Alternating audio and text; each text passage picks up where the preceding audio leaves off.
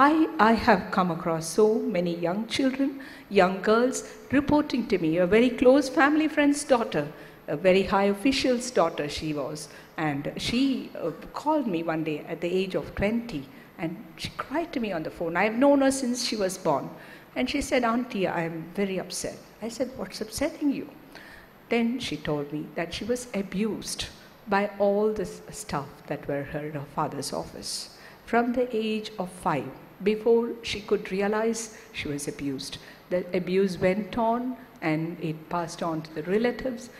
She became a wreck by the age of 20. She's a very intelligent girl, very well educated, everything. But there was this pain in her, and she was very upset. I had to take her for counseling, and counseling helped her, of course.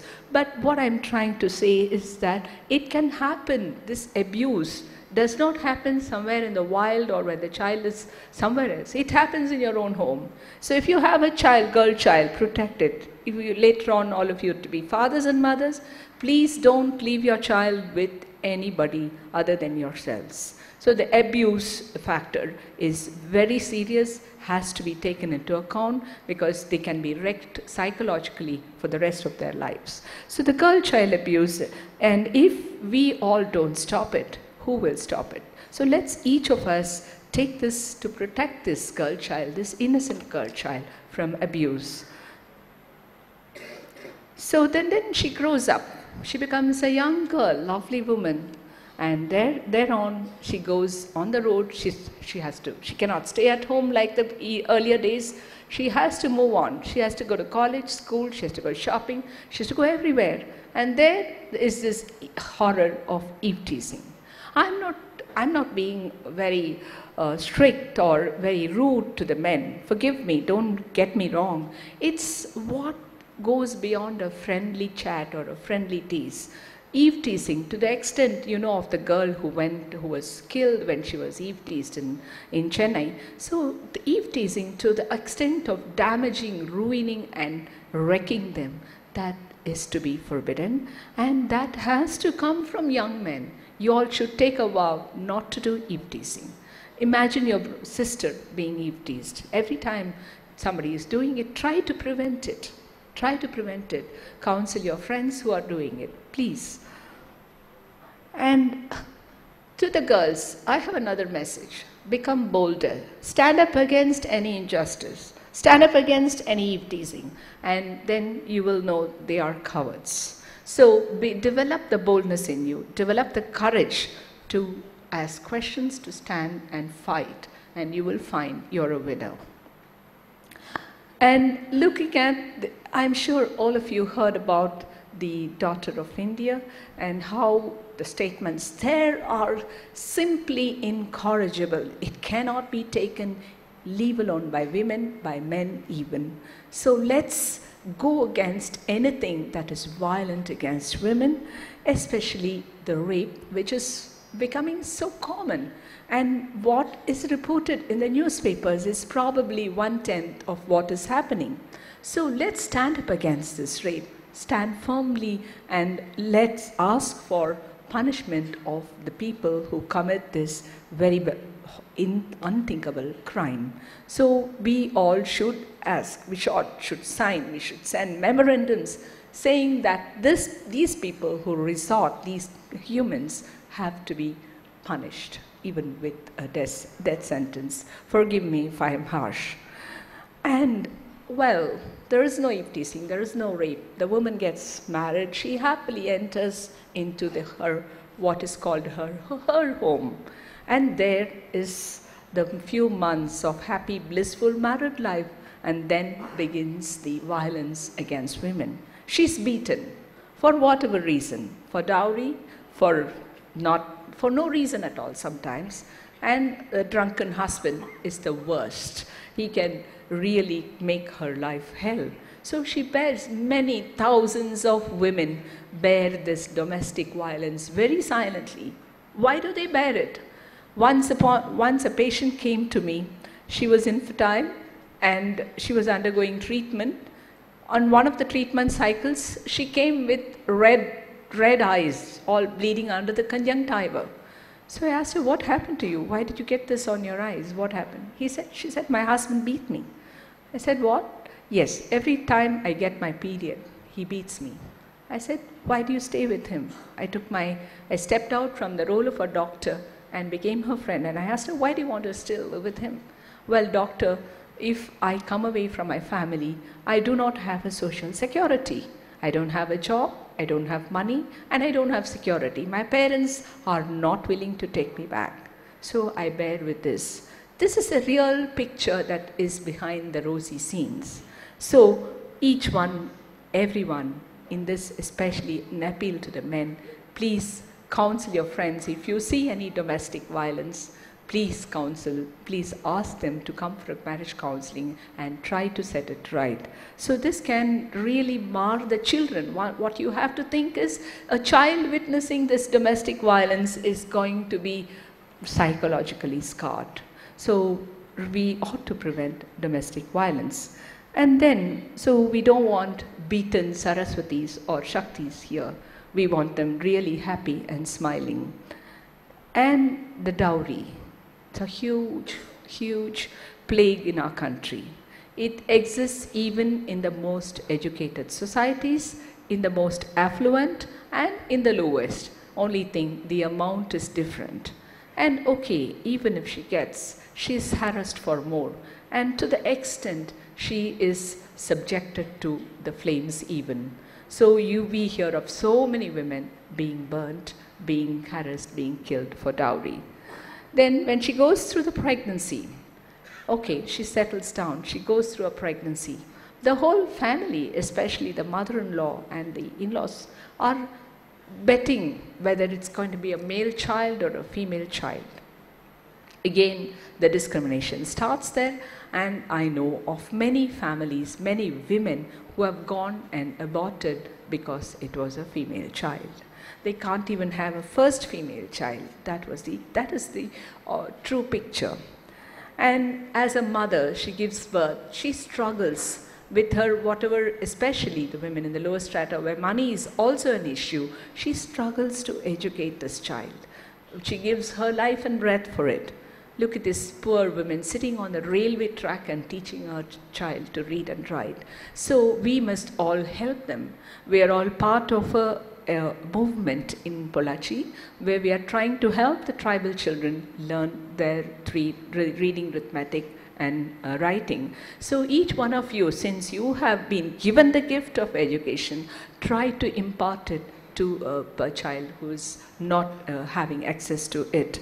And then she grows old, her children have grown up, have got wonderful jobs, they are in good software companies earning 5-figure, 6-figure incomes, and she stays there in her village still doing the same jobs which she did before to keep her livelihood going. And God help her if she falls sick or if there's anything, she's invalid, there's nobody to help her because all the children have left the town. She lives in her small village. So this is the poor destitute woman. Nobody wants her. So this is a whole life cycle. And I've shown you the flip side as I told you in the beginning. And why did I put this with you? Why did I put this? Because you understand at every point at what I have said, you can help. And you does not mean the women alone, the men also. I want you to take a vow today on this Women's Day to help any woman, any woman in any part of her life, whatever you can, please help her. She needs it. You have been listening. The story I told is not a story. It is what many people's life is about. If you have been lucky, pass on a bit of your luck to those unfortunate women who are more than 1 million. And I believe after this talk, I perceive, Agni Kunjondru Kandeen, Pondinil Vaitin, Patri Erindadu Kaadu. Adu mari unga mind la on the tea patri, I want you to help women. Thank you very much. If you want something said, ask a man. If you want something done, ask a woman. We have amidst us an eminent persona who is an exemplary woman vested with power and vigor. Our guest of honor, Ms. V. Malini. She has graduated in Electronics and Communication Engineering from Banariaman Institute of Technology. She began her career by joining Honeywell Technology Solutions in 2003 as an engineering trainee at Madurai. Her tenacious efforts made her to scale greater heights. May we now request Ms. V. Malini to address the gathering. A very good evening, one and all present here. I'm feeling very thankful to be here in this campus because this is where I did my graduation.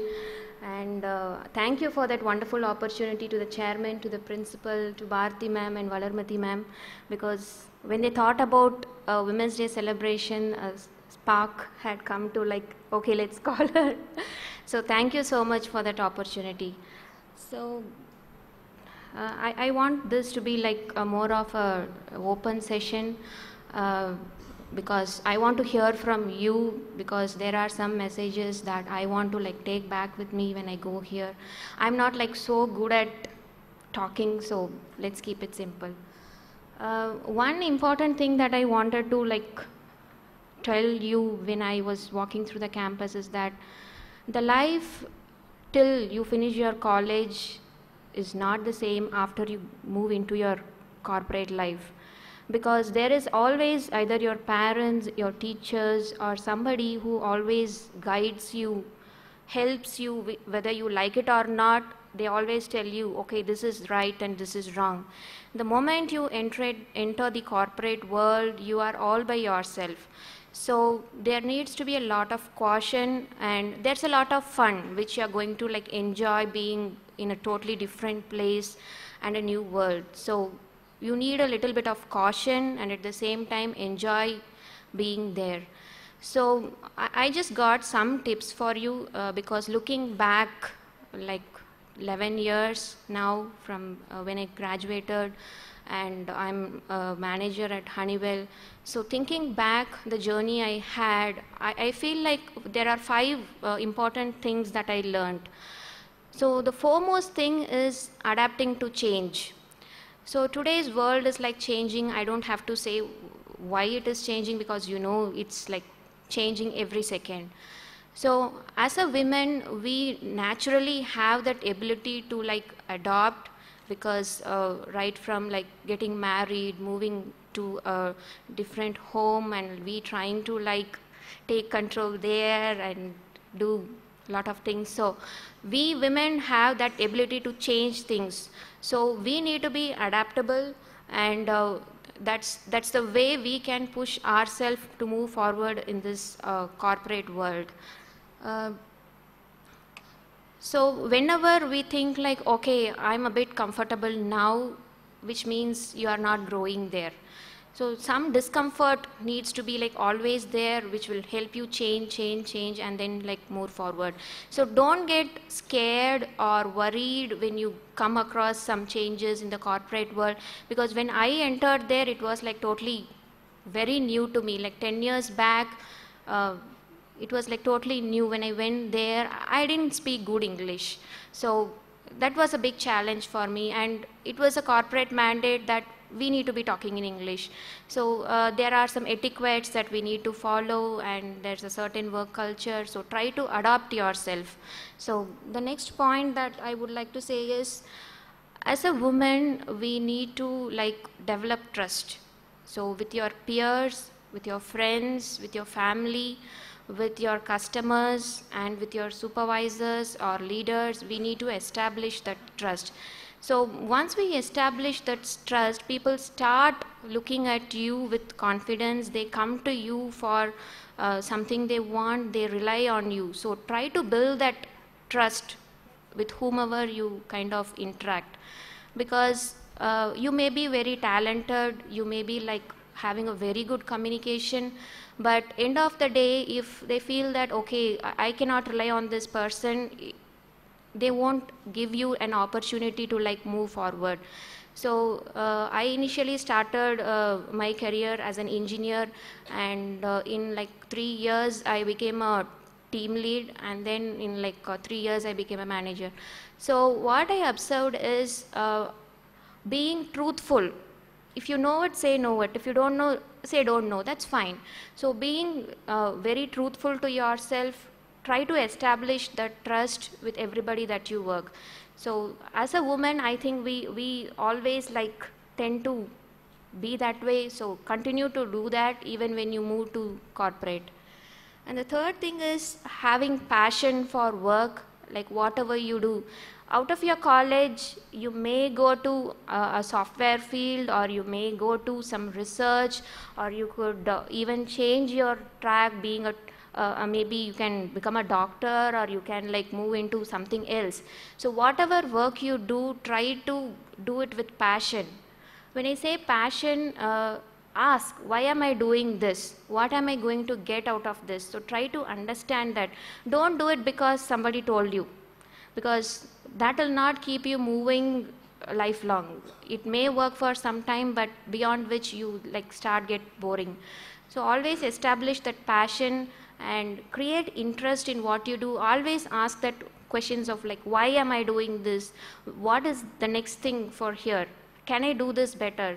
So question yourself. So women naturally have those kind of tendencies to like question something. So make a chance here and try to ask questions, develop passion. The next point is fight till you get it. So it's not very easy to establish yourself like when you go there, because there's a lot of competition out in the world. It's not just with respect to IT, but with any career that you take, there is always a competition.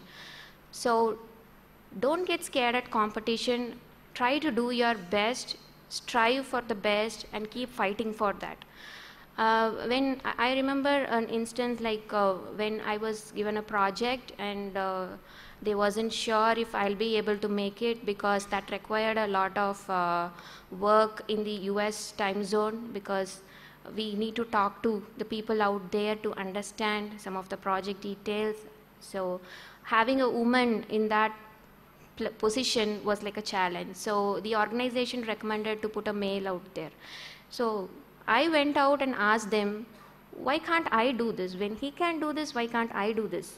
So the answer they gave was, well, that requires you to be staying late in office, which is difficult for a woman in terms of like security. So it's better we put a man out there. So then I asked, why not I do this from home? I have a very good internet connection. Why can't I do this? So they just realized, okay, this is also an option. Let us give a shot. So that's when like I started taking things from home, and sometimes I used to like stay little later in office, but I also ensured there is like enough security for me, either from the office or from my family, to ensure I go back safe to home. So these are some kind of things that you may also encounter, which will prevent you from like going out to that place where you can say, yeah, I can do this also. So reach out, always give it a shot, fight for it. And that's when you will know that you do have some hidden talents which you might not have like identified so far. And the last one is this is like something that I felt even after like working in IT for like 11 years, learning every day.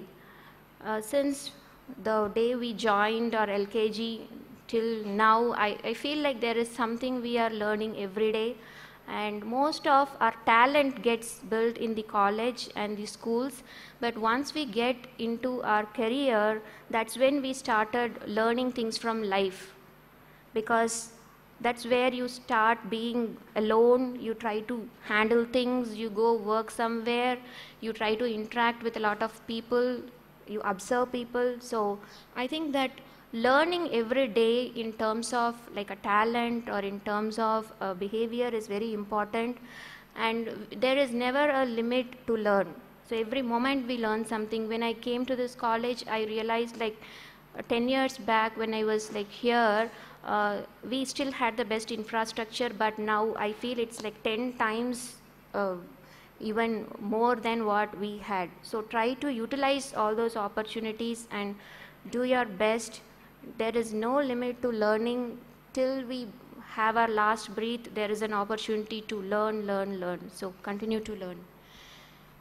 Yeah, and I think that's pretty much I had. So if you permit, probably we can have a couple of questions. I would like to answer them, like from the students, if they have any questions. Good evening, ma'am. Good evening. I am third year IT student. Apart from Wednesday, I want to interact with something in your office. Can I ask you about your project that you are currently working? Okay, so I would love to tell that, but that's like a never-ending story. So just to keep it short, so right now I'm managing projects in 3 different technologies. So one is basically Java J2E, the other one is on .NET, which is on a framework called Sitecore, and the other one is on Salesforce. So I have a team of like 20 members who are spread across these projects, and we work for one of the biggest businesses in automation, that's Tridium. You can Google about tridium.com. They have a very good product called Jace, which helps you control your appliances through the internet. So for this business, we are creating a lot of solutions on these platforms. So I just wanted to add something here. We do have a diversity connect in the office back. I think pretty sure all other companies do have it. So where we talk about women empowerment. So what I realized was, though women are like, they have good leadership capabilities, they have the ability to drive things, sometimes it requires a little push from the management, like a sponsor. There is somebody up on the top to say, yeah, she has a good potential, let's groom her up. So there are opportunities like that if we have that potential, and we need to like get hold of that and climb up the ladder. Good evening, ma'am. I'm from third year CS. I'd like to ask just one question, that is, you said that after college, when we moved to corporate, that our lives totally changed and security, all that matters. So I'd like to know that what are the problems that you are undergoing or you underwent when you newly joined the corporate job? Okay. Just I told you before, the main thing was the language of communication, because when I was at college, though there was a mandate to communicate in English, we never like really communicated well. So that was the challenge that we had, because when we speak to our managers, our supervisors, they communicate in English, and I was like feeling bad, maybe my communication was not good. But then I slowly like did my homework to kind of get out of it. And the other challenge was the guys, they usually like sit very late and they try to like do all their projects well ahead, and we can't like stay late in office. So we women were like a little slow, but how we overcame that was, we took like a work from home, and that's how we used to like compete with them. So apart from that, I feel the ability to like lead people, men somehow they have that ability to kind of settle things down very quickly, but we are a little bit emotional when it comes to like people. So controlling that emotions will also like help us to move forward. So I felt that were the challenges.